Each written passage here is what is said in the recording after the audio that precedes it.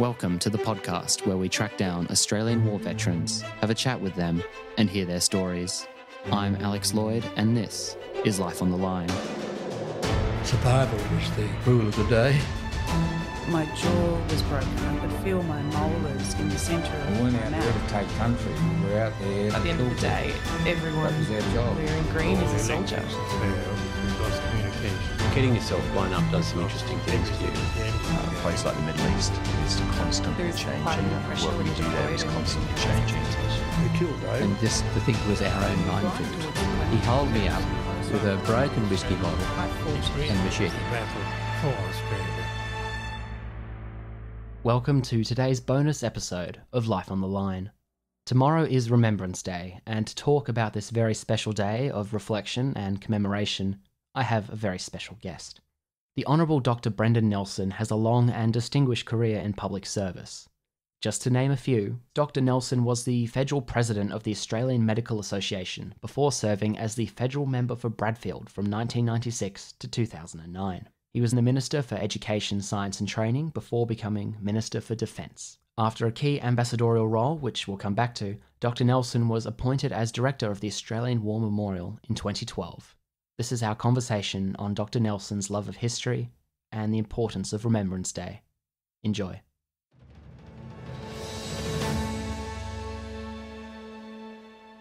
I'm in Dr Nelson's office at the Australian War Memorial. Thank you for having me and for coming on the podcast, Brendan. It's my great pleasure. Brendan, when did your interest in history begin? What drew you to it? I don't know if there's a particular moment. My father was adopted, so I don't know what his family history is in a military sense, but on my mother's side, my family goes right back to the Gallipoli landing. My great-grandfather was a member of the 12th Battalion. His enlistment number was 26. He was a mechanic from Mowbray in the 12th Battalion, of course, a Tasmanian, and they were at the landing. He survived until October, severe enteric fever, shipped out, ended up in Alexandria, went into the ambulance corps for a year, and then because he was a mechanic, he was put into one squadron in the Australian Flying Corps. And then one of his sons, my grandfather, and his 5 brothers all served in the Second World War. So I grew up in a family environment where you were constantly seeing these black and white photographs on mantelpieces, hanging on walls, and attending Anzac Day in my youth. Then when I was practicing medicine in Hobart, I ran 2 after-hours medical services. I literally went into several thousand homes, and I noticed in those days that anyone over the age of 75 had similar photographs to that of my grandparents, and in some cases rooms that were empty, that had never been touched since 1916. I always remember it. I remember working in the emergency department of the Royal Hobart Hospital and seeing veterans come in, and if they had one last breath left in their body as they came out the back of an ambulance, they'd say, "I'm repat, you know." I didn't really understand what that meant until later. And then when I became Minister for Defence, that really piqued my interest in it, not only what we were currently doing, but of course the history that informed those events. When you were appointed Minister for Defence in 2006, what was it like to be suddenly thrust into the military world? You had your own military ADC and had to adapt to a role that I imagine is quite different from most political positions. Well, I'd had a taste for it in year 2001. I had been appointed the Parliamentary Secretary for Defence, and that's like the junior minister, and Peter Reith was the senior minister, and I was given a range of responsibilities, including responsibility for the Defence Estate, the acquisition, management and sale of properties, the Defence Cadets, Defence IT, emergency management, and a range of things like that. So that gave me a taste of it. But it was rather daunting, I must say. When it was late January 2006, I'd been Minister for Education, Science and Training for over 4 years, and John Howard called me. I was on my last day of 2 weeks leave. I was mowing the lawns, actually, and emptying the catcher, and John Howard rang and asked me if I'd go to Defence. And I've got to say, if he'd said to me at that time, during that call, "Brendan, can you have a look at the F-35 and tell me if you think it's the best aircraft that we should be getting," and so on, I would have said to him, "I beg your pardon, I've got no idea what you're talking about." 2 days later, I was being driven out of Yarralumla, having been sworn in, and it was daunting. It was highly complex. We had 10 operations, 4 of them were big. We were acquiring a lot of defence material. Regularly at the National Security Committee meetings, I'd have 6 or 7 submissions, sometimes billions of dollars of decisions to be made. We were obviously trying to further take reform in the Defence Department and the Defence portfolio. So it was very, very hard. In fact, to this day, it remains the hardest job I've had, but immensely rewarding. In fact, you mentioned ADC. As I said, I'd been driven out of Yarralumla and I'm back in my office. There was chaos because my staff had moved my office from where I'd ministerial office in education. I'd moved into the office that I was going to use as Defence Minister, so it's Bedlam. And one of my staff came in and said, "There's a young woman from the Air Force here that says she has to see you." And I said, what the heck does she have to see me about? And he said, "Look, I don't know, but she's insisting she has to see you." So I said, okay. So this young woman walked in, then Flight Lieutenant, her name was Sharon Cooper, and she said, "Minister, I'm here because I'm your ADC." And I said, "My what?" She said, "Your ADC, your aide de camp." And I said, "What the heck is that?" And she said, "Well, I'm here to serve you and to be a conduit effectively in a formal and semi-formal way between you and Defence." And I said, "Oh, okay." And she described what her tasks would be, and I thought, well, this is an added bonus. And that it was a bit of an adjustment. I'm not a person who's big on protocol and formality and that sort of thing, but you start to you realise that's a part of the culture in Defence, which might, in a ceremonial sense, seem a little bit odd. But then I realised with the passage of time, it's also a significant part of the military chain of command and the culture within Defence, which I respect, of course. After speaking to Sharon, I know that at the time she was learning on the job as well, but putting the brave face on for the minister, deer in headlights, so you were both there together, I think, in the thick of it. Yes, we went through quite a bit, that's for sure. I'm sure there are many highlights from your time as Minister for Defence, but from your visits to the Middle East, is there a particular memory that stands out for you? Well, look, above everything else, I've always been proud to be an Australian, but nothing has ever made me prouder than to see these young men and women doing what they do in our uniform, under our flag, in our name, in these remote parts of the world. I always remember this young female army engineer. She's walking across this, obviously, a very sandy environment in Afghanistan, where we were in the process of constructing Camp Holland. And I said to my Chief of Staff, I said, "Gee, I wish Australians could see this. Here's this woman, quite authoritatively, I think she was a captain, and she's making notes as she's walking along. She's directing orders to people to do various things. Absolutely inspiring." Similarly, at Talil in central southern Iraq, I arrived there, I think it was my first visit, and no, it wasn't. It was in 2007. It was in my second year, and there were a group of our soldiers on their ASLAVs had just returned from a 2-day patrol, and I remember these young soldiers, like 20, 21, 22, grimy faces and so on, and they're exhausted. And one of them looked up at me as he's put his weapon to one side. They were in the process of pulling their stuff apart, cleaning it and the like. And he looked up at me and he said, "Sir, I think the Iraqis appreciate what we're doing for them here." He said, it really makes a difference, you know. I might also add, I was on HMAS Parramatta in the Gulf, and the ship is constantly at least 24 knots. And these guys are running boarding parties, they're avoiding all sorts of threats that are in the water, surveilling, intercepting, facing danger, very literal danger, 24 hours a day, every second of the day. Very, very impressive. And so what I realise is, and I came to learn, is that there's something, people would say to me, "Oh, we've been lucky," in the sense of the number of casualties we'd had. And I'd say, yeah, well, luck's a part of it, but it's more than luck. It's 4 things. The leadership in the Australian Defence Force at every level, from the generals and admirals and air marshals down to corporals and sergeants, at every level is outstanding. Secondly, the depth and breadth of training that's provided to these people. Thirdly, the equipment, the material with which they're provided. But there's something else. There's something about the Australian character.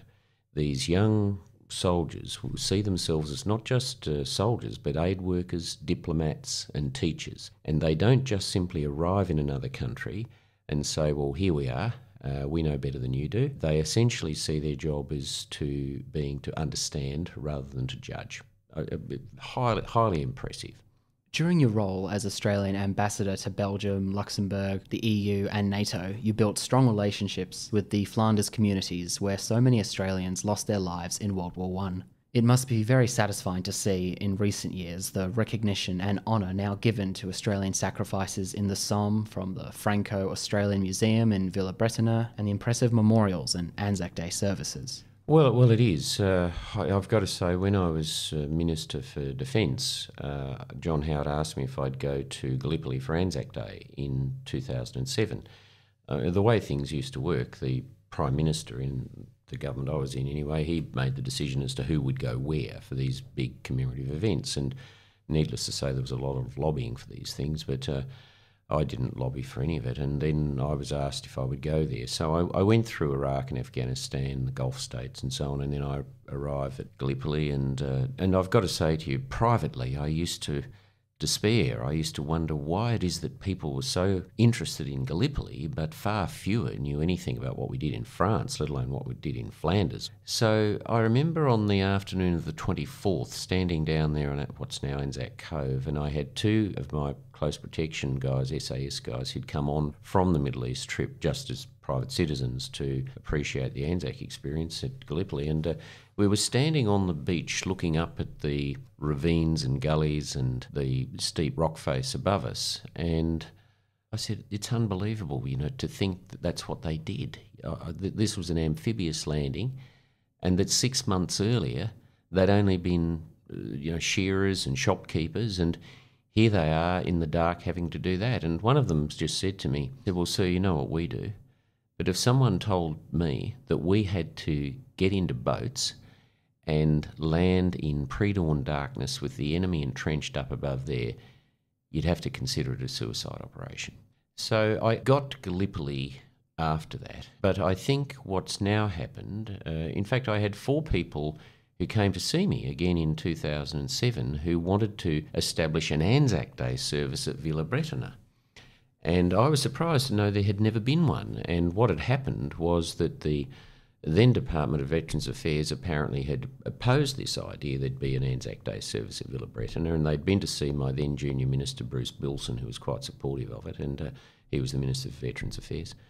And I said to them, well, of course this needs to happen. So anyway, we put things in train, and then to his immense credit, Alan Griffin, who became the Veterans Affairs Minister the following year in 2008, after we lost office and Mr Rudd became Prime Minister, he really took this on. So now we're in a situation where I think you can reasonably say almost as many Australians have some sense of what happened in France as they do at Gallipoli, and the importance of it, and indeed the scale of the losses at least in 1916 and 1917. Unfortunately, however, there's still only a small minority of Australians that have any sense that Flanders is in Belgium, that what actually happened in the Ypres salient, particularly 100 years ago this year in 1917. Well, we've got almost 14,000 Australians buried in Flanders, 6,200 have no known grave, and the 3 big battles of the First World War were, of course, the Verdun, the Somme and Passchendaele, the Third Battle of Ypres. So I think we've gone through the centenary of the commemorations of the Third Battle of Ypres, the commencement at the Tyncott Cemetery in late July, the Australian ceremony at Polygon Wood, the Butt Cemetery in September. So I think that it's played a significant role in bringing more people there. The other thing which we did at the Australian War Memorial is to send the Meningate lions back and have them placed on plinths immediately in front of the Meningate Memorial on the medieval wall around Ypres. And that's also played a role, in my view, in drawing Australian attention to the significance of Flanders in Belgium to us, and not only our history, but who we are. At the time, it was remarked that you were quite a frequent visitor to Ypres and the Menin Gate in particular. What drew you there? Well, unless you've been there, it's hard to explain, but I say to people, put it on your bucket list. At the end of for those listening perhaps who don't know, at the end of the First World War, the British were struggling with how to recognise those who'd been killed in Flanders, and we're talking Flanders in Belgium, who'd been killed but bodies were never found. So they settled on the design of this magnificent stone arch, which is on the medieval wall around the town of Ypres, which has a population of just over 30,000. And during the First World War, almost every soldier who fought and died on the Ypres salient marched across the Menin Gate. It's called the Menin Gate because in medieval days there was a gate there across the moat, and the road would go to the town of Menin. So in 1856, the gate was the drawbridge was taken away, the Menin Gate lines were placed on the bridge, and it was opened up. So they built this magnificent stone arch edifice, and it has 3 large circular openings in its roof, and the names of 55,000 missing are inscribed on the inside and all around the outside, including 6,167 Australians. And every night from 1928, it was opened in 1927, but every night from 1928, the local fire brigade members have played the last post at 8 p.m, except during the period of the German occupation and the Second World War. So I went there not long after I had arrived in Brussels. I wanted to go down and meet the key people in Flanders who'd be involved in Anzac Day, Remembrance Day and other commemorations. I went to the Menin Gate. I had already been to the Menin Gate when I was Minister for Defence. And in fact, on my last night in Belgium before returning to Australia, my wife and I went to the Menin Gate again, and the chairman of the Last Post Association, who conducts the ceremony, a man called Benoit Motry, leaned over and he said, "Ambassador, this is your 74th visit." I said, "Benoit, have you been counting them?" And he said, "We didn't at first, but we noticed you have come more than any other official that we have ever seen." And I said, "Mate, if it was in Brussels, instead of a 90-minute drive, I would have come every night." One of the fortunate things about my current role is that I'm able to go to Belgium about once a year. In fact, I have to, as a part of my job. So I've been back to the Menin Gate probably 7 or 8 times since I came back to Australia. For those listening, perhaps who are churchgoers in some form or another, it is a bit like going to church. You feel much better for the experience, and every night's the same, but every night's different. I had one occasion there where there were 10 Highland pipe bands who played Highland Cathedral. I've seen platoons of German soldiers there. I've seen all sorts of things, but it's very meaningful, and I have on many occasions actually recited the ode under the Menin Gate. It's a very special place, and I just say to people, look, if you can possibly get there, then please go. Having been there myself 9 years ago, I couldn't agree with you more. It's very special, especially one of those evening services. You were appointed the director of the Australian War Memorial in 2012 and described it at the time as a dream job. What is it about your role here that you love so much? Well, firstly, yes, I was appointed, but I actually had to apply for the job and go through interviews and all sorts of things. Oh, right. Yes, I know. Some people just think, the government must have rung me up and said, "Hey, mate, do you want to run the Australian War Memorial?" I made that assumption, yes. I can definitely assure you that wasn't the case. And so, no, I went through a process. I came back to Australia for an interview, and then I was told some weeks later that I had been approved, been recommended by the selection committee, and I'd been approved by the then Gillard government, for which I'm extremely grateful. I think in life generally you can make whatever you like of whatever job you have. And I've always taken the view you've only got one life. Before you know it, it's gone. And you've got to put every single thing that you can into whatever you're doing. And I say also to young people, the best way to get the job you want is to concentrate on the one that you've got. In terms of this job here, yes, you've got to manage staff and you've got to manage budgets and those things. And they're obviously very important.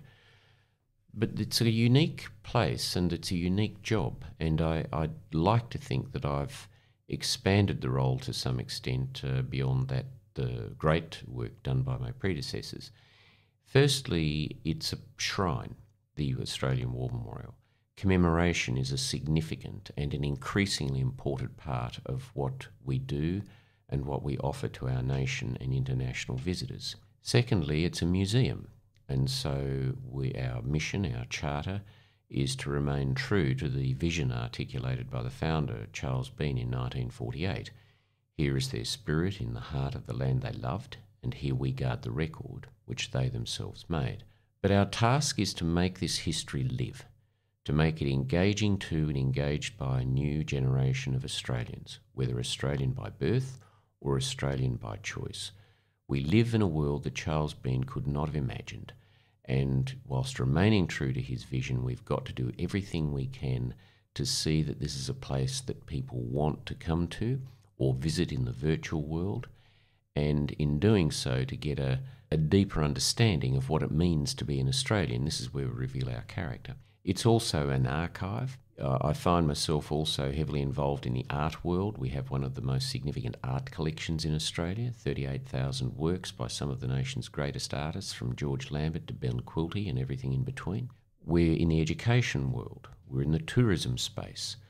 We're on the margins of politics, but of course there's no party politics here. There's no religion, there's no race, we don't see rank. This is one of the unifying institutions in a country that unfortunately seems each day to be increasingly divided. There's one place that unites us, and it's this. Every day here is very different. There's emotion here every day in one form or another, and one of the things that I did very early on, in fact in my first week, is to propose that we introduce a last post ceremony here at the end of the day and actually do more than is done at the Menin Gate. I used to look up all those names, and as the bugle would be playing the last post, or the buglers would be playing it, I used to look up and wonder, why don't they tell us about at least one of these people? So that's something we do here. So it's a wonderful job, and I say I'd like to think that when I do finish, that there will be many more people who will be interested in being the director of the Australian War Memorial than might have been so the case 5 years ago. And anyone who has a Facebook page should check out the Australian War Memorial Facebook page. They live stream that last post ceremony every day, and it's always special. I'm sure there are many, but what has been a highlight moment in particular for you during your time here as director? Wow, that's I know. like... Well, I don't know if you've got children yet, but when you've got children, it's like asking you to name your favourite child. Look, I've had some remarkable experiences here. Laying on your stomach, cleaning the tomb of the unknown Australian soldier in the early morning light, looking down Anzac Parade to the Parliament, just on your own, cleaning it.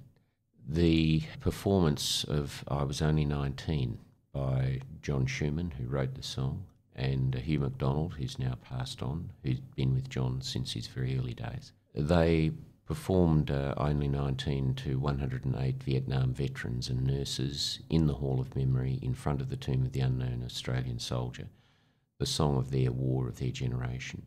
I think the 50th anniversary of the Battle of Long Tan, the last post ceremony, to have 400 Vietnam veterans there in the commemorative area, and to tell the story of Kenny Gant from Mount Gravatt, who was killed at Long Tan, 21-year-old conscript, and to hear him, the recording of him singing Danny Boy for his mother. The dedication of the Flanders Memorial Garden. We brought soil back from Polygon Wood, the Menin Gate, Hill 60, Tyne Cot, Toronto Avenue in Messine, and to put it into this beautifully designed circular Portland stone structure. We had the ceremony at 7:30 in the morning. Very, very special. Might seem like an odd thing to say in terms of my highlights, but I think introducing the last letters and diaries of men and women from the memorial to Lee Kernaghan and Garth Porter, and then seeing them take those stories and turn them into music, The Spirit of the Anzacs, and that being the biggest selling album in Australia in 2015, taking this story to a new audience. The last post-ceremony that we did for Luke Gavin, who was killed in Afghanistan, standing there with his widow Jackie and her 3 children on one side, the President of Hungary and his wife on the other. And as Luke Gavin's story is being read and his life and how he was killed, hearing the President of Hungary's wife sobbing next to me, and then at the end of it, Luke Gavin's young daughter, only 6 or 7, wrapping her arms around her legs and looking up and saying it's okay to cry. I cry about a lot too. These are just some of them. The day, 13th of August 2013, when we opened the Afghanistan exhibition, having been told when I first arrived it'd be years away and it wasn't possible to get it done and we had no money and so on. Wouldn't have happened, by the way, without the financial support of Boeing. But to get that up and running. So having the privilege, I must say, to deliver the dawn service address at the memorial here in 2016 in front of 55,000 people, that's a real highlight. But anyway, they're just some of them. Tomorrow is what is known throughout the Commonwealth as Remembrance Day and in the US Veterans Day, formerly called Armistice Day. Millions of Australians and others around the world will observe a minute's silence. What's the significance of this tradition? Well, of course, it comes from the day that the armistice was declared to end the First World War, at least to end the conflict, at 11 a.m. on the 11th of November 1918. I think one of the things in life is to be imbued with the imaginative capacity to see the world through the eyes of others. Our comfortable lives breed easy indifference to the individual sacrifices made in our name and the way life was, in this case, a century ago or almost a century ago. But you've got to imagine we were a population just about that of Melbourne today. We had 1 million men of an age that could volunteer from a nation that twice said no to conscription in national referenda or plebiscites. We were deeply divided. We came out of the First World War victorious, but inconsolably mourning 62,000 dead. We had another 60,000 who died within 10 years of returning. That's the way we were. We were a deeply divided society in the 1920s. And so Remembrance Day, Armistice Day, the day that the guns stopped, had immense meaning to every Australian in every part of the country. And as the years have gone by, a bit like Anzac Day itself, it's gone through a period where people falsely conflated respect for this particular day and the minute's silence as being, in some bizarre ways, being supportive of war or conflict, which of course no sane person is. But I think now what it means to us and to stop, and I say to people, look, just set the alarm on your clock or your phone or something, just to stop for a minute and reflect on the fact, as we sing very regularly, Australians all let us rejoice, for we are young and free. We are young. Our nation became a nation in 1901, of course, millennia of rich Indigenous history, but we became a nation in 1901. We got a flag in 1903. And we are free. And we are free in no small way because of all of these men and women, 2 million of them, who wear and have worn the uniform of our three services. Yes, in hindsight, you can look at the madness, as some people would see it, of some of the wars in which we've been involved. But generally, particularly in the Second World War, our vital interests were at stake. And there's no doubt for the First World War, if the Germans had completely controlled continental Europe, we'd be living in a different world today. So I think it has extreme importance and meaning to all of us as Australians, whether we wish to recognise that or not. And by the way, I wouldn't make judgments about people who choose not to have a minute's silence or so on. And we're a free country, people have a right to be wrong.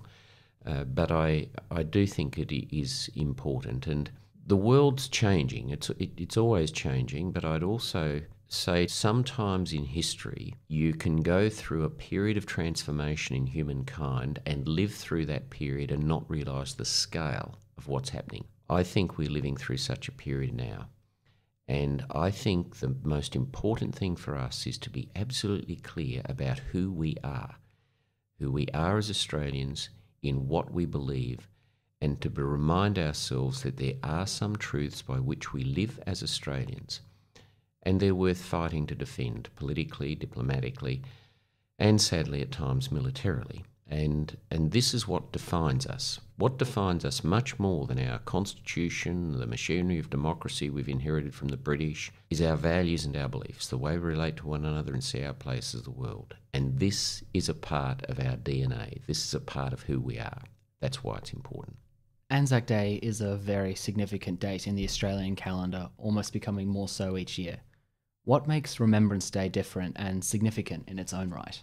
Well, of course, we all know the story of Anzac Day and the origins of Anzac Day, and I think Remembrance Day is different in the sense that it's the day that marked the end of conflict. Anzac Day in some ways has come to represent a part of our emerging birthrights, a significant touchstone in terms of our emergent national character back over a century ago.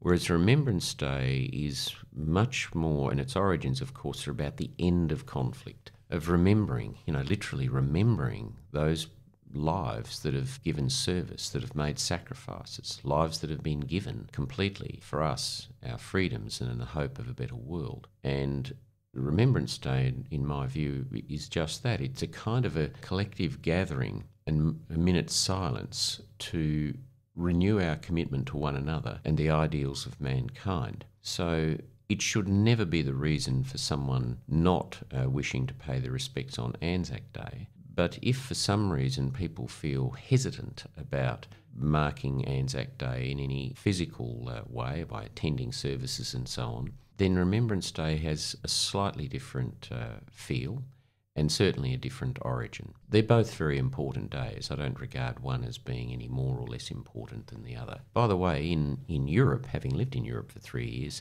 Armistice Day, Remembrance Day is the day. That's the day. And see, this is the other thing too. We had very deep wounds inflicted upon us and scars out of the First World War. But we have never been invaded. The Indigenous Australians, of course, have a different perspective on that, perfectly understandably. But as a nation, we have not been invaded. We were very concerned about it, particularly in 1942 in imperialist Japan. But in Europe, until you live there, it's hard to get it. It's hard to believe now, but the last 70 years has been the longest period in human history that there's been peace in continental Europe. These people have lived with changing borders, invaders, all sorts of conflict. Families that have found themselves living in 3 different countries over 150 years as borders keep changing. We've not had that experience, so for them, Armistice Day, Remembrance Day, the end of the conflict, particularly the First World War, is extraordinarily important to them, as of course is the end of the Second World War.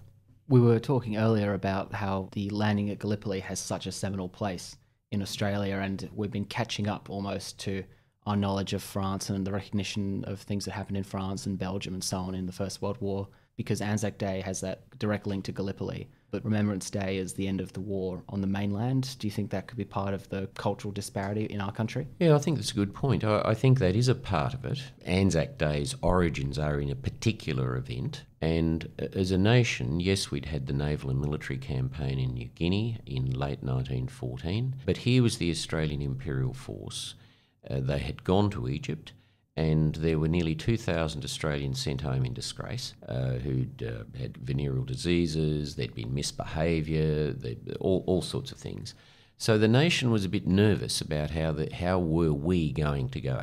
And then the first report back from Gallipoli, from the landings, was not from Charles Bean, who would have been more conservative and was in his description of things, but it was from Ellis Ashmead Bartlett, the highly acclaimed and experienced British war correspondent, and he sent the glowing report back about how the Australians had gone. So there was an immense relief and lifting of the national spirit out of what had happened at Gallipoli, and it was our first. You had this, as I said earlier, the amphibious landing, and these young men that were poorly trained with the Turks at that stage, at least the first 24 hours, a lightly defended part of the peninsula, but nonetheless they had the advantage of height and so on. Whereas Remembrance Day came, an armistice had came at a point when we were exhausted. John Monash had taken control of the Australian Corps, thank goodness, and we'd had a series of stunning victories through 1918 from Hamel through to Mont St. Gwen. But we came out of it, as I said, victorious and proud of what we had achieved, but we were deeply, deeply wounded. And 62,000 dead. The armistice was an immense relief, and everyone was deeply, deeply touched by the First World War. Even if you're, opposing it. In fact, you think politics today in Australia is deeply divided. It was far, far more divided in that period. How will the Australian War Memorial observe Remembrance Day this year? Well, for 2017, we will do what we normally do. We will conduct a commemorative service here at the Australian War Memorial, a commemorative address that will be given by the Australian whom we have invited to do so. There will be the singing of hymns, there will be the laying of wreaths by key dignitaries and the diplomatic corps. We will have our VVIPs will place floral arrangements on the tomb of the unknown Australian soldier. It will be broadcast live, of course, through the ABC. It's like Her Majesty the Queen. You know, she went through a period where it was almost fashionable in certain quarters to be critical of the Queen and the royal family, and she has remained steadfast in the magnificent way that she has discharged her responsibilities as the monarch of Britain. Similarly, our services here, people have said to me, oh, we should introduce this, we should change that, get rid of the hymns. And I say to them, well, no, the crowds are increasing. People are finding increasing meaning in and relevance from the way the service is being conducted. And we're not running a commemorative service here on Remembrance Day to make some sort of fashion statement or respond to what we think are changing trends across the country. I think, coming back to something I said earlier, I think it's increasingly important that we be steadfast within reason in making sure that this place is a place of continuity, of stability, and gives Australians a sense of meaning, what it means to be an Australian. So, as I say, we remain true to Charles Bean's vision. We do a few things to make it more engaging to people, but we're not changing the service radically. In 2018, we will obviously run the service again, but we've got a lot of activities that we are planning from early October through to and including Remembrance Day itself in 2018. And finally, Brendan, why should every Australian make the trip, the pilgrimage, to the Australian War Memorial in our nation's capital? Well, firstly, it's not possible for everybody to do so. I realise that. Some people live in very, very modest circumstances. They don't have the financial means. They live a long way from the War Memorial. But if it is possible to do so, it isn't possible to fully understand us as Australians, what makes us tick, our character, until you come here. You stand in the commemorative area around the pool of reflection. You look back down Anzac Parade across the lake to the Parliament, to our political capital. But you look up at those names in bronze of the theatres where Australians have fought and died for more than 100 years and ask yourself, why were we there? Then you step up into the Hall of Memory in front of that tomb of the unknown Australian soldier. Sentinels, 15 of them, stained glass windows, images of Australians from the First World War and a nurse. And underneath 15 words, virtues, values, and you look at the inscription on the front of the tomb, from the eulogy to the unknown Australian soldier. He is all of them, and he's one of us.